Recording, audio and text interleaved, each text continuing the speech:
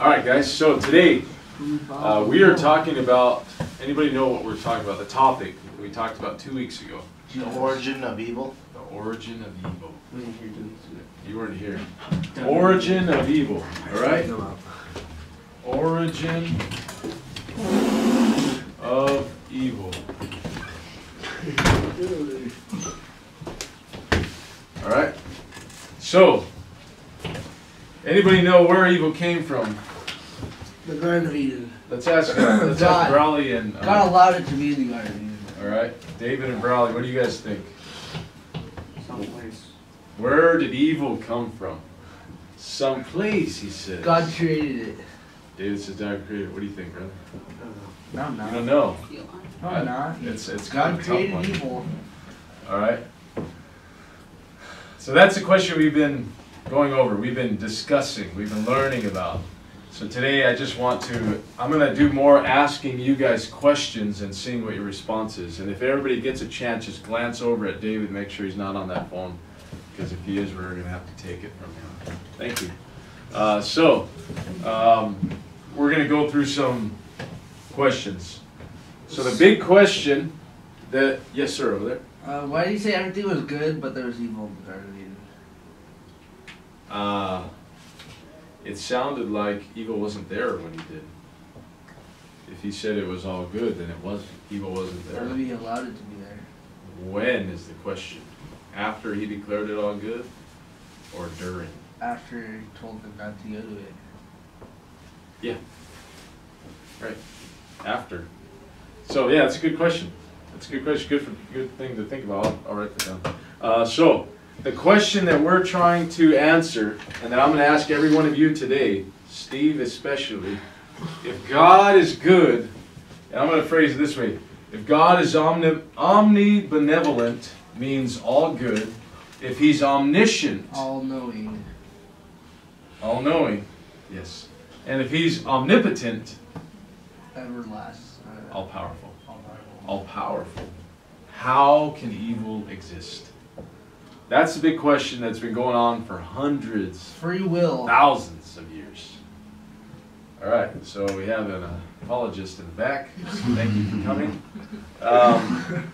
So because so much evil exists in the world, it seems that evil is either more powerful than God, or God does not want to stop it, or maybe He can't.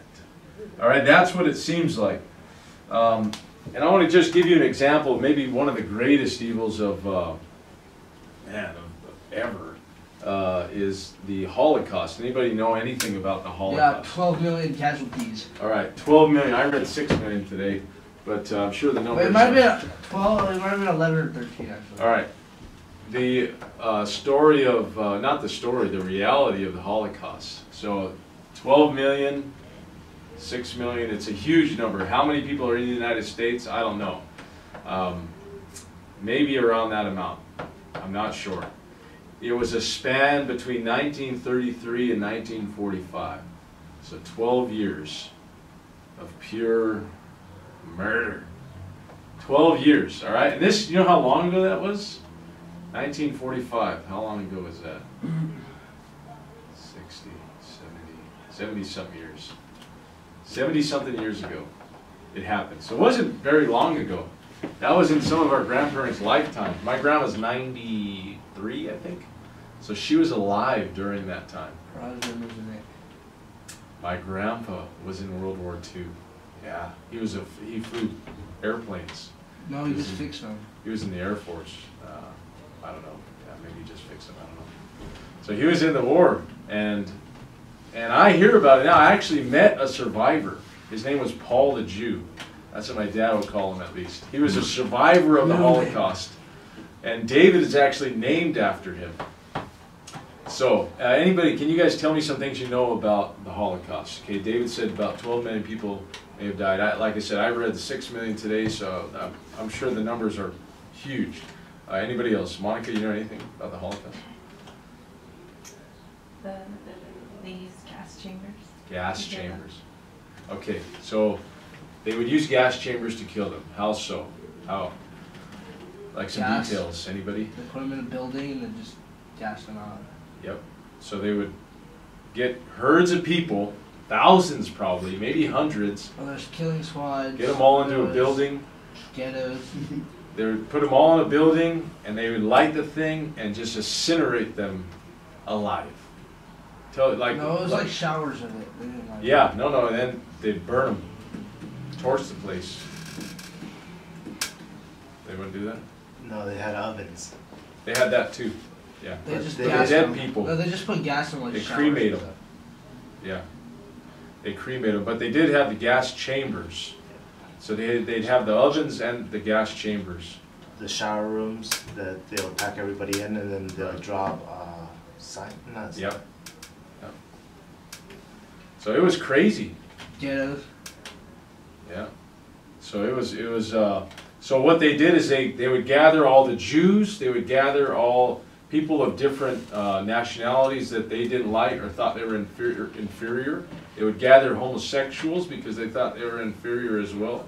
And they would send them all to concentration camps, and that's where they would force them to work. They would do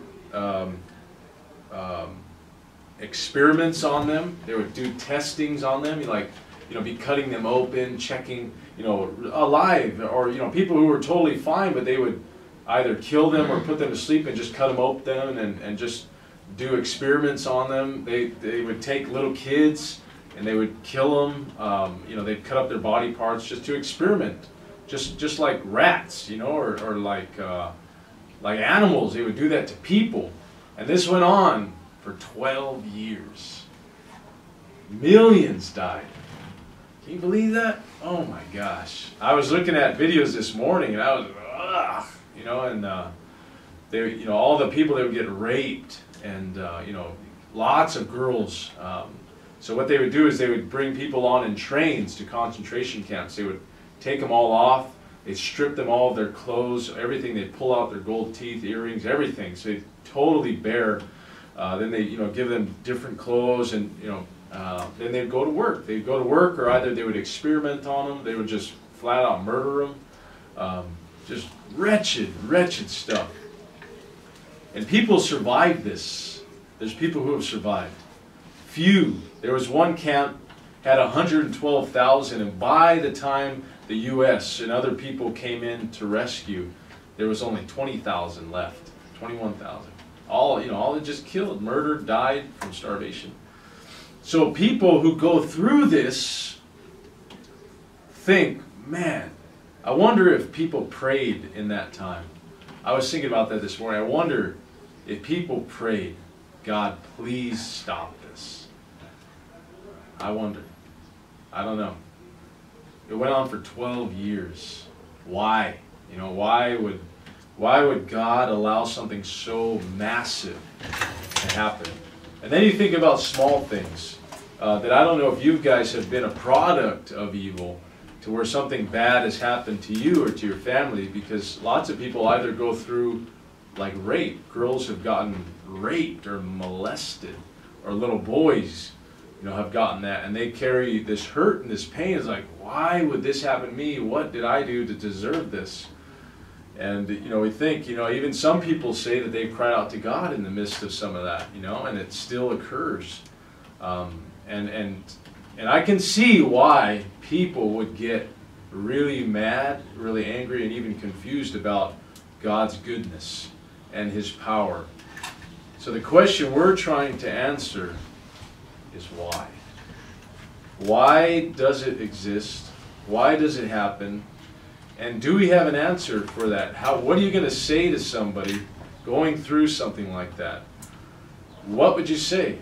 And I'm hoping just in this next few minutes that you have some type of answer. So I just want to show you a short video. All good people are appalled by the sufferings of the innocent. When an innocent person is struck by a painful disease, or tortured, or murdered, we naturally feel sadness and helplessness and often rage. Many people have claimed that such suffering is a proof that God does not exist. Their argument goes like this: God is all good and all powerful. Such a God would not permit unnecessary suffering. Yet we constantly observe unjust suffering. Therefore, at least one of the premises about God must be false. Either God is not all good, or he is not all powerful, or he just doesn't exist. What's wrong with this argument? First, let's examine what we mean when we say that God would not permit unjust suffering. There are two categories of suffering. Suffering caused by human beings, which we call moral evils, and suffering caused by nature, for instance, earthquakes or cancer. Free will explains how God could be good and allow moral evil. Because God has given people free will, they are free to behave against God's will. The fact that they do evil does not prove that God is not good. In addition, if there were no God, there would be no absolute standard of good. Every judgment presupposes a standard. And that's true of our moral judgments too. What is our standard for judging evil to be evil? The most we could say about evil, if there were no God, was that we, in our subjective tastes, didn't like it when people did certain things to other people. We wouldn't have a basis for saying an act was bad, only that we didn't like it. So the problem of human evil exists only if God exists. As for natural suffering, that poses what appears to be a more difficult question. We see an innocent child suffer, say from an incurable disease. We complain. Understandable. We don't like it. Understandable. We feel it is wrong, unfair, and shouldn't happen. Understandable. But illogical unless you believe in God. For if you do not believe in God, your subjective feelings are the only basis upon which you can object to natural suffering. Okay, you don't like it, but how is your not liking something evidence for God not existing? Think about it. It's just the opposite. Our judgments of good and evil, natural as well as human, presuppose God as the standard. If there's no God, there's neither good nor evil. There's just nature, doing what it does. If nature is all there is absolutely no need to explain why one person suffers and another doesn't. Unjust suffering is a problem only because we have a sense of what is just and unjust. But where does this sense come from? Certainly not from nature. There's nothing just about nature. Nature is only about survival.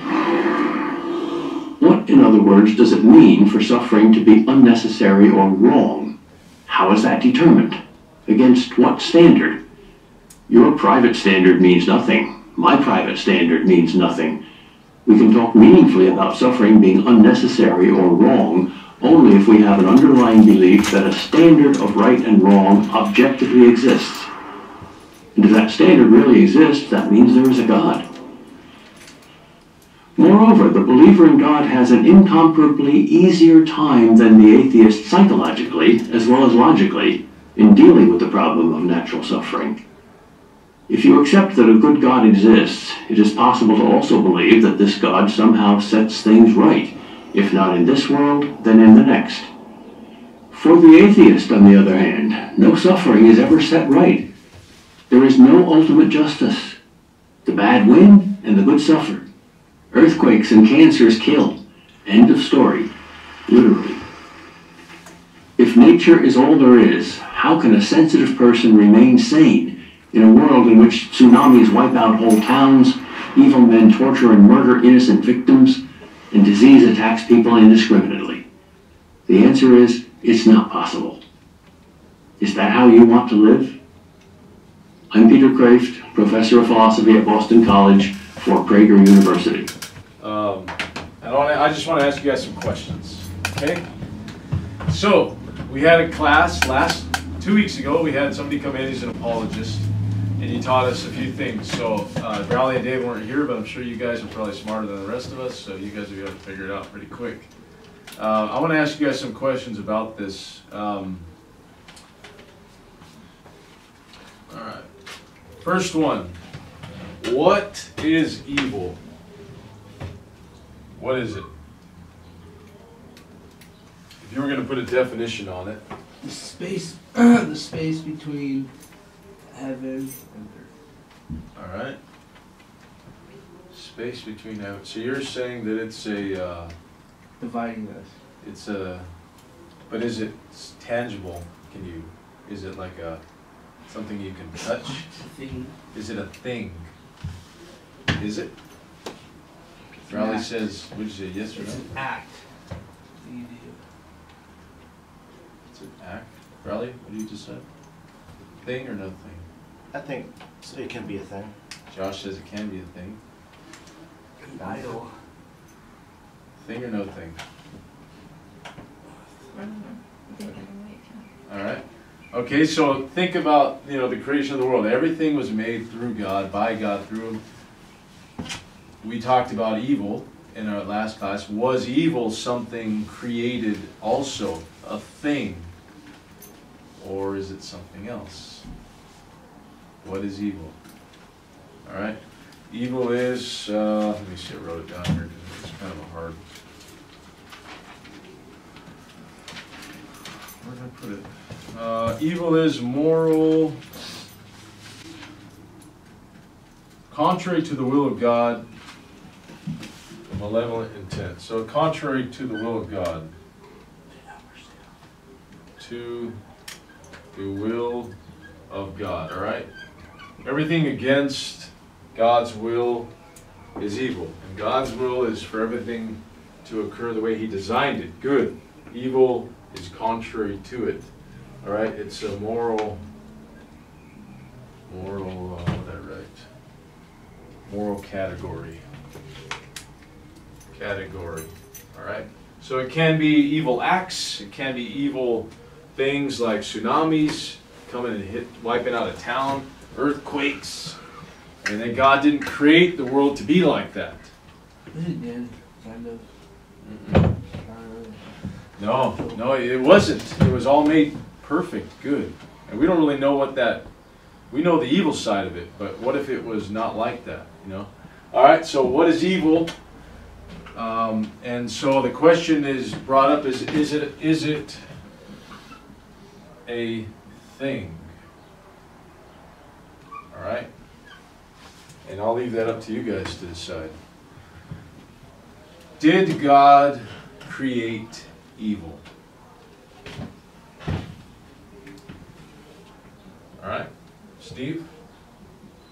No. Explain.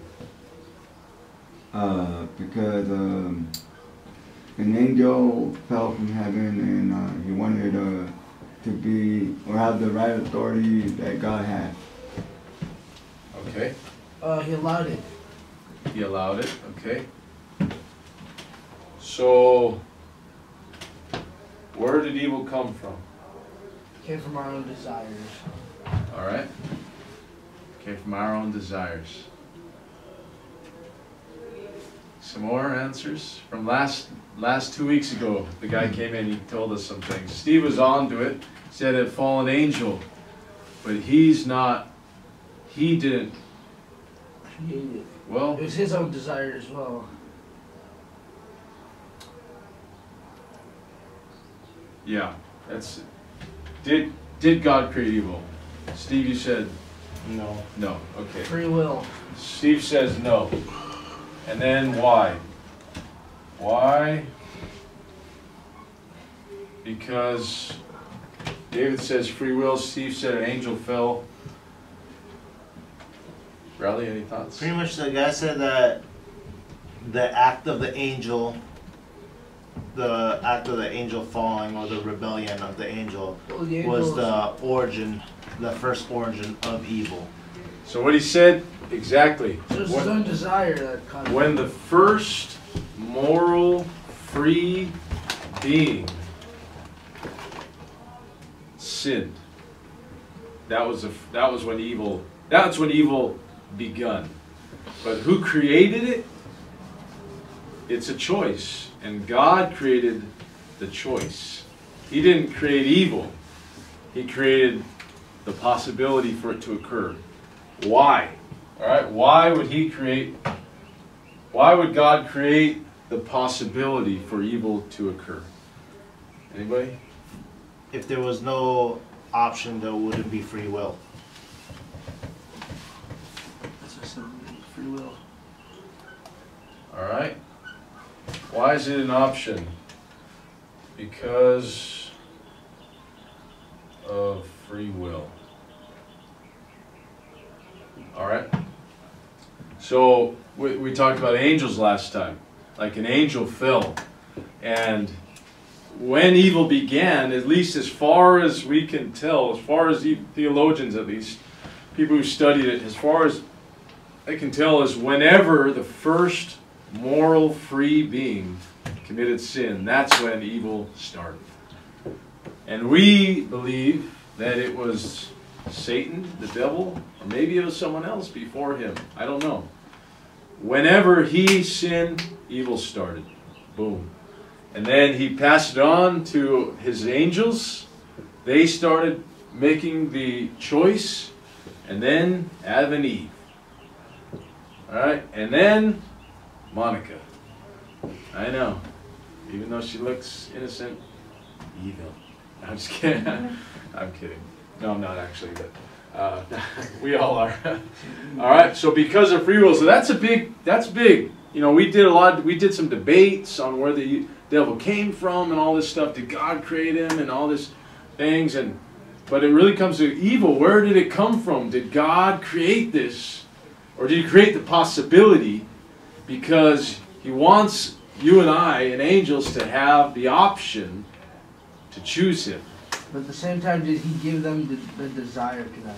So that's another question that comes up. Did He give them the desire to want to be evil? One of the questions that came across when I did the study is like,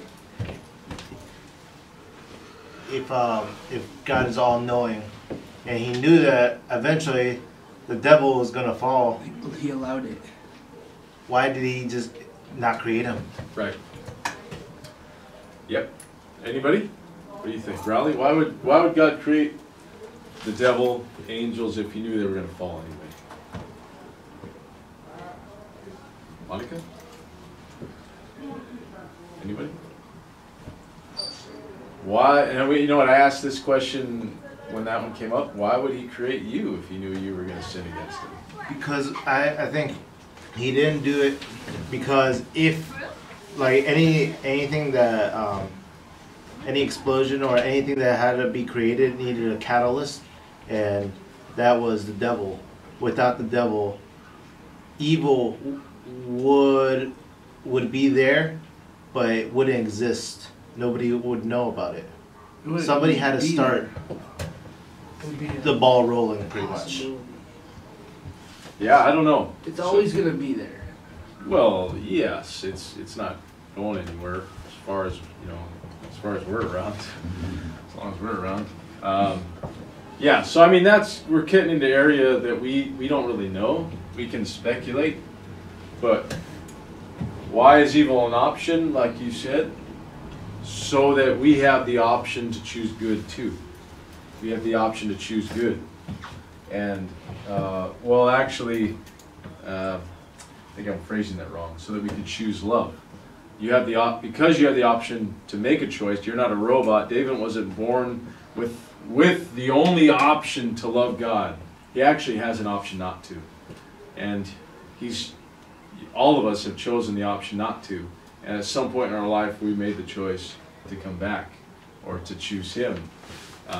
And that's kind of what everybody in the world is dealing with. We all have options. All right. So why is evil an option? Because of free will, and that would explain how does that explain Hitler? Why did God not stop him? Well, you can't stop him because he's in heaven and there's a gap between, so you can just allow it. Yeah. Why? Okay. Well, there's a Why gap. doesn't he stop cancer?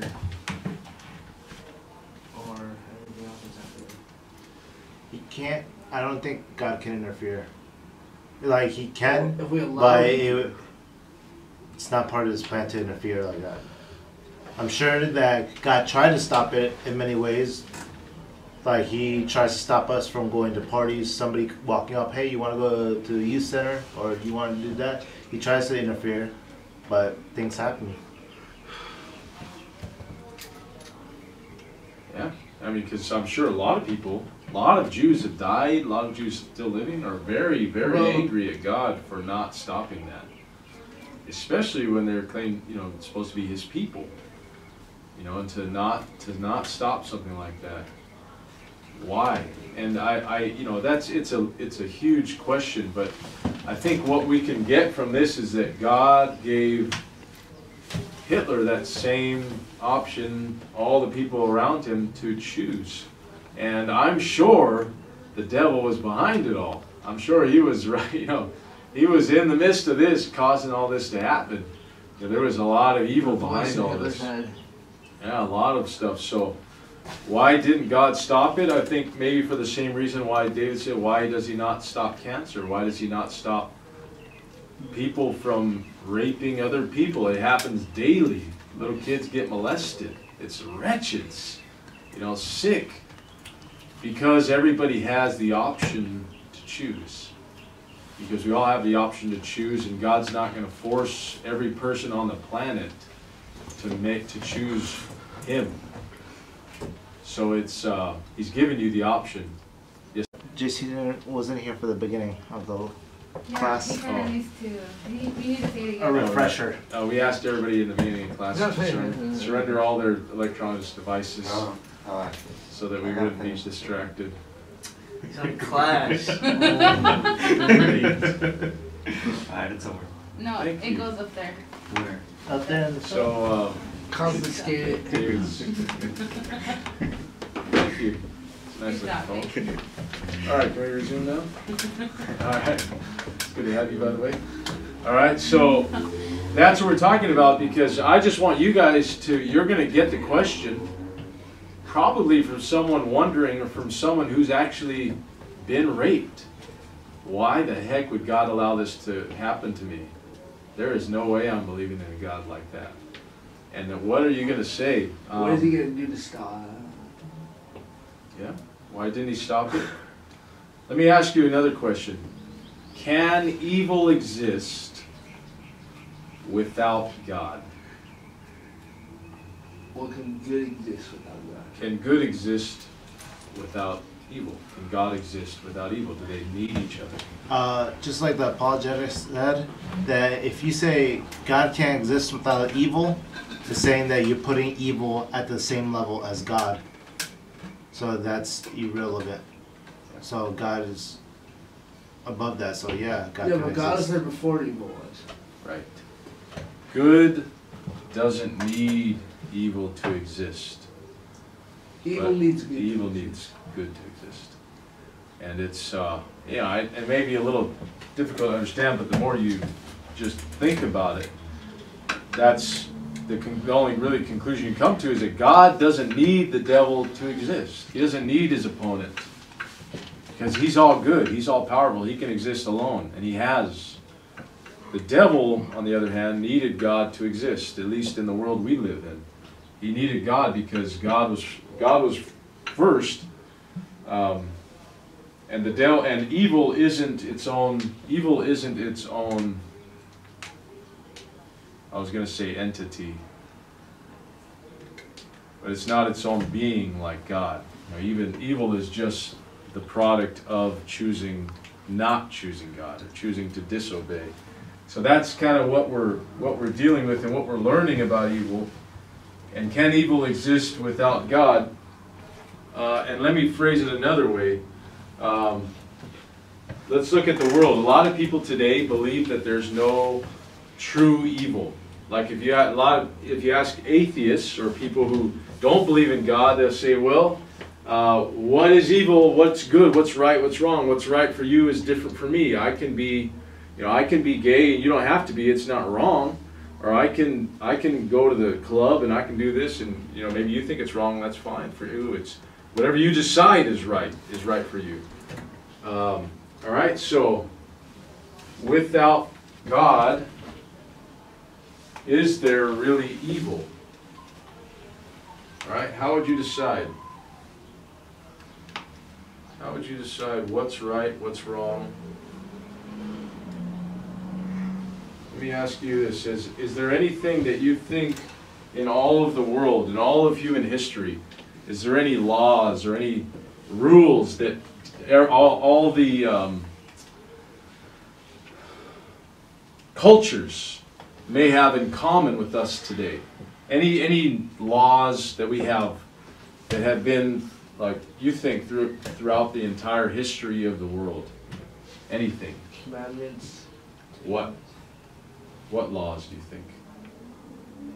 That maybe, I don't know if you guys know history, but I mean, what would you Murder, think? Stealing. Just don't do what I said. Maybe from movies you've seen. Go back, way back, even 300 years, I don't know. What are you asking? What laws do you think surpass time? That are always there, always going to be there? Don't murder, don't steal. And have always been there. What do you think? All right, murder. Do you think killing is always wrong, no matter? What about 100 years from now? Do you think it's going to be okay to murder each other? I feel like the government. Like what is that movie, The Purge or something? Yeah. Like once a year, you get to kill people and it's fine. That's every day. I don't know. Will it ever be right? Of course, in wars. But do you ever think it'll be right, like in our conscience, like, yeah, it's no big deal, killing? I think some people have that. All right, I guess the point I'm trying to say is that there's got to be a standard. So this is a ruler. All right, so let's say I asked Brawley to measure the top of this stool. Would you say big, small, medium, tiny? What would you say? If you're going to measure this, how? Just tell me how many inches you think that is. 6.5. Not sure. All right. Anybody else? 14. 14 inches. A foot. All right. So what standard are we using to measure this? I'm guessing. Inches. Right? Inches. All right. So that's a standard unit of measurement. All right. Every country, of course, what do they have? They have metric. Other places, something else possibly. I don't know. All I know is inches. Let's say that there was no standard of measurement. That everybody here decided their own thing. Raleigh says, well, I think that's huge. And David says that's small. And Kimberly says that's perfect. And, Steve says that's medium. What standard would they be using to measure this if it weren't inches or metric? Sizes. Preference, maybe. Or experience. Whatever you want. Whatever you want to measure.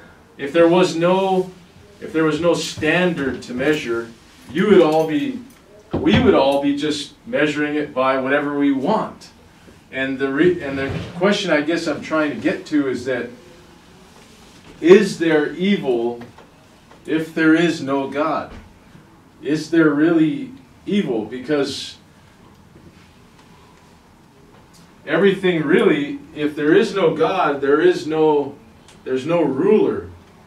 Because if there's no God, the ruler is just whoever decides it to be.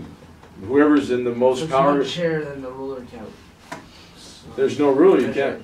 Yeah, if there's no standard, how can we measure, how can we judge rightly? Everybody's just doing it to where their preference, and that's kind of what it's getting to, is that everybody says, let's get rid of these laws, let's get rid of all this, because that's not right for us. This is what we want. And kind of like Hitler, okay? Who's to say Hitler's doing wrong if there's no real standard? Maybe the United States has its own laws, but in Germany, their laws, it's okay to kill people. It's Jews. Why should we impose what we think is right on them? And the big thing is that it's kind of hard to see, but there's laws, there's this inner thing going on that's in all human beings. It's like a written code to where we know killing is wrong. We just know it. As soon as Brawley pops out his mom, and then he came walking around, he was already an evil little kid. I'm sure he was hitting somebody or But Do my the same for job. me. I was a bad kid, you know, from the start. But the same for me. But somehow I knew when I did wrong. And I don't know, maybe not as like a real baby. My brain was still growing. But for all of us and for people throughout the world, we know, we have this inner knowing. So the point is, what if that inner knowing was gone? No God, no standard. What is good? What is good and what is evil? It depends on what everyone decides. Depends on who's the most powerful. It depends. All right, so the reason evil even exists is because we have a standard to measure it by, and it's God. That argument is one that, you know, I'm still working on. I got a little bit of it, but you guys are going to be faced with some of that. Evil doesn't even exist. You just, even now, as you talk to people, you'll see it. But the last thing I want to say is, where is it? Why doesn't God get rid of evil for good? Why doesn't He just smash it out? All right, if we know that evil is anything contrary to the will of God, whether it's a thing or not, I don't think it is. I think it's a choice. It's not a thing, but it can manifest in people, and they can, you know, evil presences. You felt it. People have felt it. That's evil presence. There's an evil being, the devil. He's like the evil guy. Did God create evil? No, because He created the choice. Sorry, brain. He created the choice. He created free will. Why is evil an option? Because of free will. Why doesn't He get rid of it altogether? Why doesn't He get rid of evil altogether? If you want evil, if you want Hitler's gone so bad, and you want God to stop all evil, what would He have to do to get rid of it? Steve, any thoughts?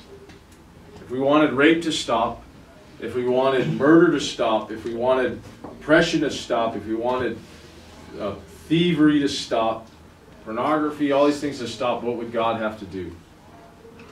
Homicide. Huh? What would He have to do to stop it? Come back. Come back? He'd have to kill everybody. Wipe us. He'd have killed me. If He wanted all evil to stop, He'd have to kill you and me and the pastor, everybody.